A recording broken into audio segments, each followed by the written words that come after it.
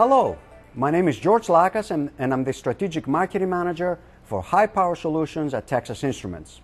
I'm very excited today to talk to you about TI's new DCAP3 Control Mode architecture and TI's first integrated step-down DC to DC converters to use DCAP3.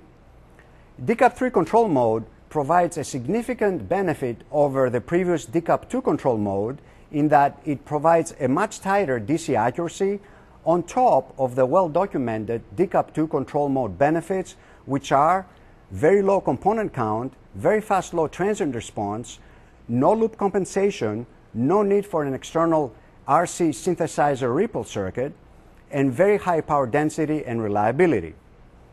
The new DCAP3 Control Mode buck converters are the TPS 53513 8 amp and TPS 53515 and 53915 12 amp buck converters, all pin-to-pin devices in 3.5 by 4.5 QFN package.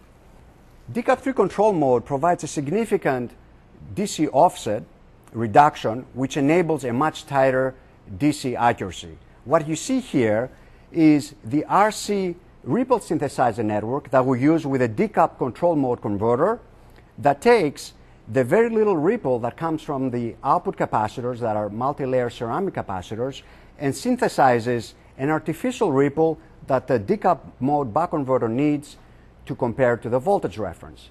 DCAP3 Control Mode reduces the DC offset contained in this ripple and therefore tightens the DC accuracy. What you see on this slide here is the significant load regulation improvement, DC accuracy improvement between DCAP3, which is the blue line, versus DCAP2, which is the green line here. This is a 12-volt input, 15-amp output converter, switching at 500 kilohertz, powering a 1.2-volt output.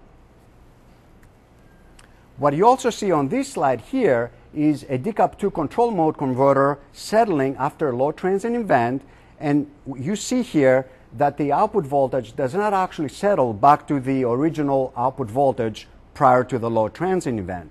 So there's a DC offset here that unfortunately increases the DC tolerance and provides additional inaccuracy of the DC output.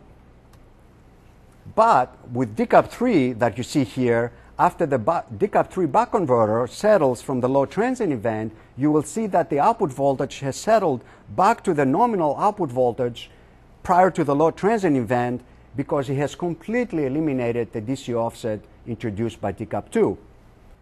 What you see here is the TPS 53515 DCAP3 mode buck converter web bootable EVM you will find on the TI eStore.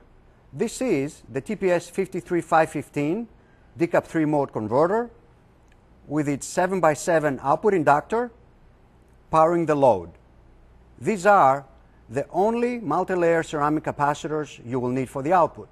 The complete power solution takes up only 135 square millimeters of PCB area and requires only 33 total components. For more information, you can go to the web link here and to order samples and download datasheets. Thank you for watching.